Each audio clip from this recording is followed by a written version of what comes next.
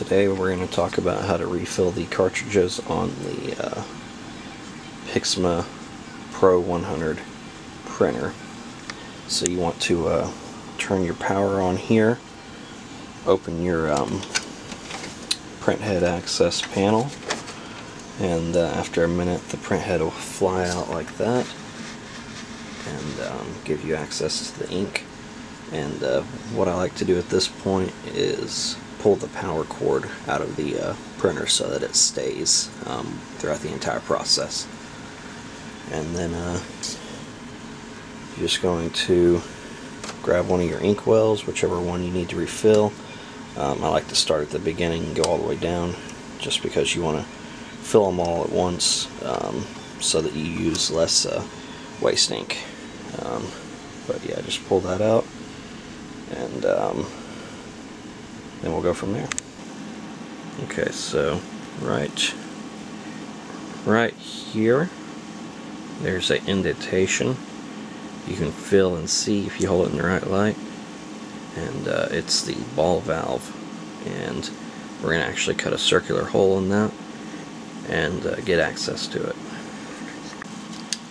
Alright, so there's the ball valve right there, and we're just going to take a sharp X-Acto knife and just take the surface sticker off. Just remove that label. So now we have access to that ball valve in there. Alright, so this is what you get if you get the squeeze bottle kit from Precision Color. And you want to screw that in there. It just takes a half of a turn or something and it's snugged up good. And I like to kind of mix these up real gently like this. You don't want to bubble them up too much, but I like to mix it up.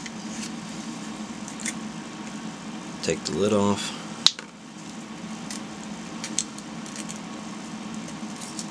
Take the seal off.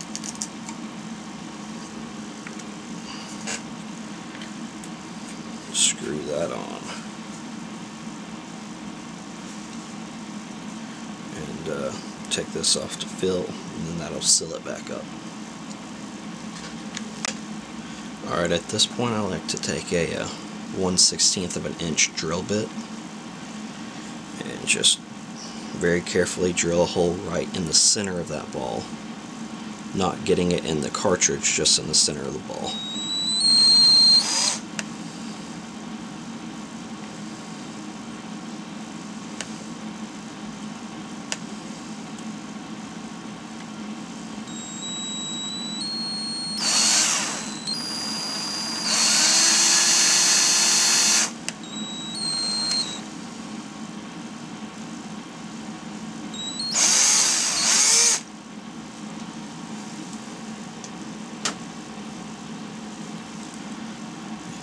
I don't know if you can see that or not, but there's a hole in it. At this point I like to use the little hook. It comes with the Precision Color kit, and just screw it in a little bit. And you'll start to feel it grab. The ball will start to spin inside the cartridge. Then you just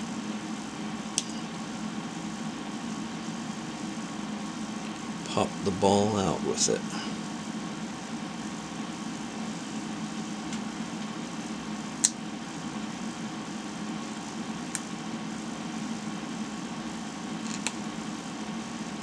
There's the ball.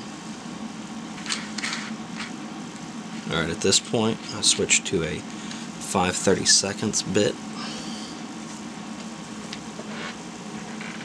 and just drill that hole out a little more.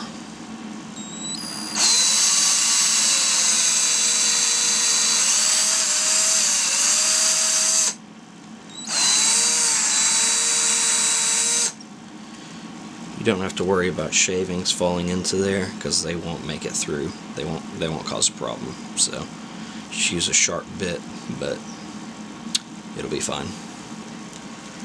Alright, now then we'll start filling this up.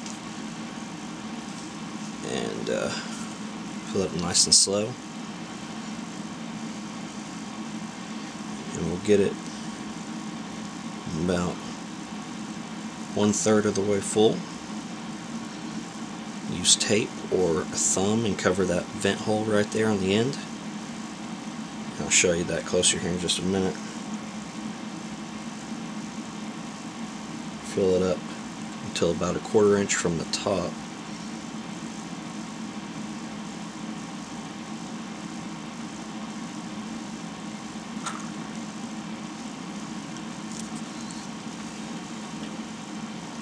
Take that out, put your rubber cap in,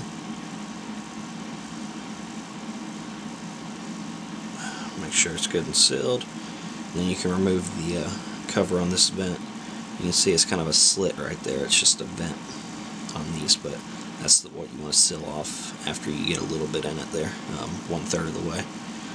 And it's hard to tell, but that's a full cartridge.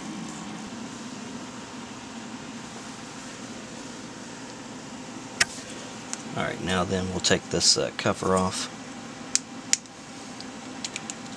This is an option for the Precision Color kit that I bought. It's just a replacement cover. Whether you use tape or the old covers with rubber band wrapped around it or something, you want to cover that ink so that it doesn't drip everywhere whenever you're working on it. This is your chip right here. This is your chip right here. And you want to make contact with that, with those. You're going to use this adapter piece to help guide it. Just plug it into a USB and you're good to go. Push it in and hold it until it'll flash initially, and then it'll go solid, and that's when it's reset. Good to go. Just install it back in, push it all the way back, and then down. And you're good to go.